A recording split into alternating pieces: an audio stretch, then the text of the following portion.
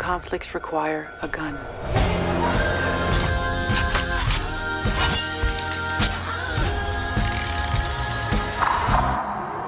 Hey, this is nice. You've worked with Brad in the past, and this is the first time directing with him. So I know the two of you are close. On set, did you sort of have this sort of synchronicity between the two of you during takes? You know, it was fun to reunite. We'd done so much work together in the past. It was like 4 movies. I was his stunt double, big ones too. Troy, Mr. and Mrs. Smith, The Mexican. So a couple solid years of my life working with him. And Brad is such a gracious collaborator. It was really fun. You know, as a stunt performer, you build a character, you help them build a character, right? Now it came full circle, and here he is building one of his iconic characters to support my movie. And I think that's what was really sort of special and humbling. Well, I know that The Fall Guy is your next project with Ryan. Yes. You've worked with Dwayne, Jason Statham. I mean, the list goes on. And now Brad. But my big question to you is, when are you going to do a project with Jackie? Wow. I would love that. That might be another thing on my bucket list. How do we make that happen? I would love to work with Jackie. He's my hero. We're putting it out in the universe. Putting it out into the universe. Jackie, I'm available if you're available. Sure you want to talk this out? Not particularly, no. Okay. I would like to know, between the two of you, you know, what was that thing about the other that made you internally say, yes, that's my boy? Brian's just always ever the optimist, man. He brings the light and joy. And I think, you know, I gravitate to that sort of person who is infectiously bringing that out of everyone. It's honestly, the music and the love is just so infectious. And it was instantaneous. So I met Brian. I knew he was just going to be someone I needed in my life.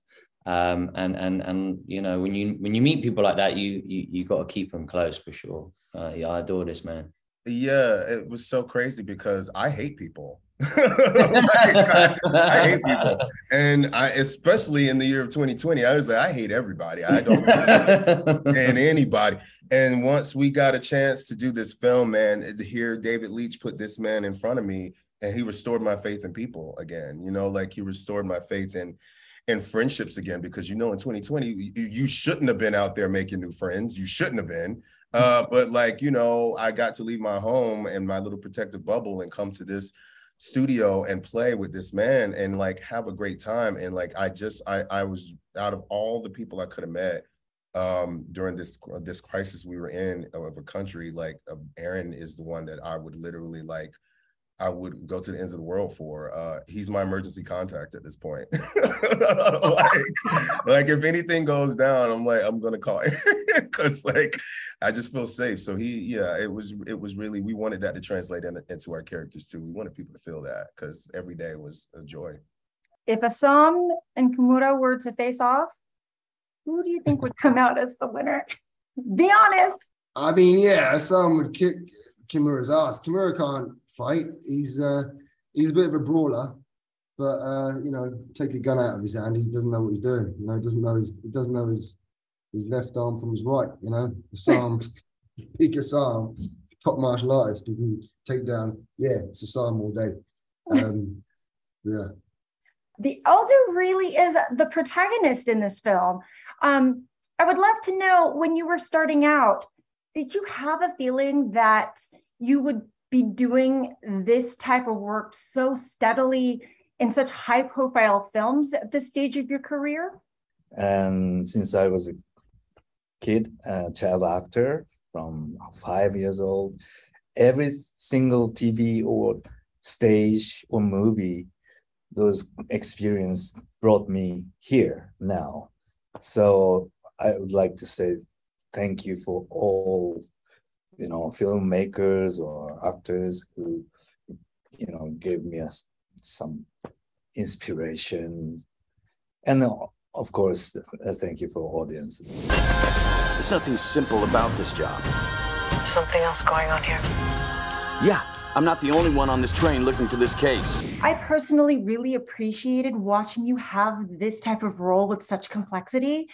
Can you talk to me about connecting with him on a personal level? Yeah, I mean, he's in a certain way, he's Andrew, is me if I'd gone down a different path in my life. And certain things that he's gone through, I can connect with in my connect to my personal in my personal way. So ironically, for such a fun comic book film, it's quite a personal role to me. And yeah, so yeah, there are. There's a bunch of things, a bunch of issues that he went through or has gone through. You know, yeah, I can identify. When David brought you this project, what really excited you about playing the Elder? Yeah, my character Elder has own story, background, family, history, and own revenge story. So he looks serious, but his comment or movement makes the laugh to the audience.